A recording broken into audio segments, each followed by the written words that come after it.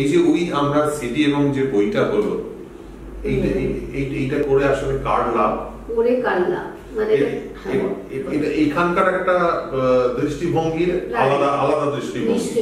বাংলাতে বাঙালি ব্রাত্য, তো ওই দেশের একটা মেক্সিকানের বাংলা শিখে কি হবে, এবং ওখানকার বাঙালিদেরও সেকেন্ড জেনারেশনে বাংলা শিখে কি হবে। তো এই বইটা দিয়ে একটা হচ্ছে যে বাংলা শেখা, সে বাঙালি বাচ্চা হোক, সে এনআরআই বাচ্চা হোক, ভাষাটা শেখা, সেখানে তার হচ্ছে আমার মাতৃভাষা শেখা, সেটাই। কিন্তু অন্য বাচ্চারা যারা নন বেঙ্গলি স্পিকিং বাচ্চা, তারা কেন এটা করবে? তাই তো, গানগুলো বাংলাতে লেখা, বাংলাতে গাওয়া হয়েছে, তাদের কাছে দুটো জিনিস, একটা হচ্ছে যে তারা কনসেপ্টটা শিখছে, ইউনিভার্সাল কনসেপ্ট, সমস্ত ইউনিভার্সাল কনসেপ্ট হচ্ছে একটা হচ্ছে save your mother earth, right? তো এনভায়রনমেন্ট অ্যাওয়ারনেস, এই অ্যাওয়ারনেস গুলো দেওয়া হয়েছে। Save your natural ট্রিজার্স like birds, animal, এই যে অ্যাওয়ারনেস গুলো দেওয়া হয়, এই যে ক্রুয়েলটিটা যে বেড়ে যাচ্ছে, অ্যানিমাল ক্রুয়েলটি, এইগুলো তো খুব ইউনিভার্সাল একটা কনসেপ্ট, যেগুলো বাচ্চাকে ভুললে চলবে না, বাচ্চা কেন বড়দেরও ভুললে চলবে, রাইট? তো এগুলো প্লাস ভাষাটা, এইগুলো জানতে হবে। সে যে দেশেরই বাচ্চা হোক, আমি জাপানি বাচ্চাকে বলবো যে তুই জাপানিও শেখ, রাইট? জাপানি বাচ্চা আমাকে এসে বলছে যে মাকে গিয়ে বলছে যে মা আমি জাপানি কেন জানি না। So it's awareness, it's a bigger awareness.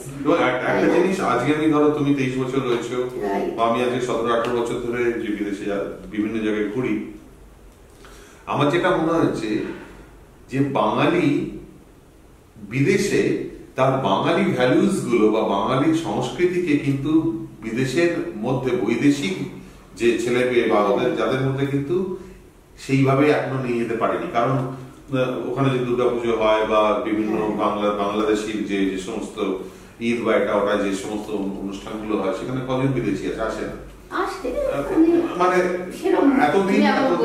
এতদিন বাঙালিরা তো রয়েছে।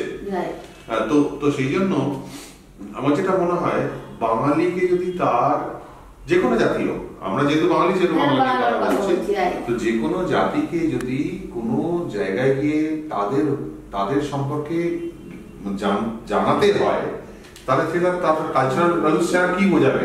একটা সাহেবের বাঙালি থেকে সাহেবিয়ানা শেখার তো কোনো প্রয়োজন নেই।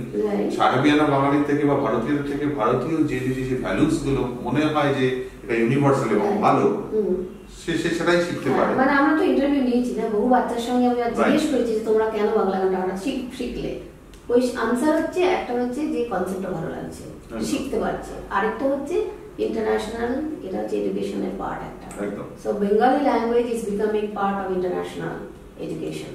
এটা জাতিকে বোঝায়, এটাও আমার দরকার।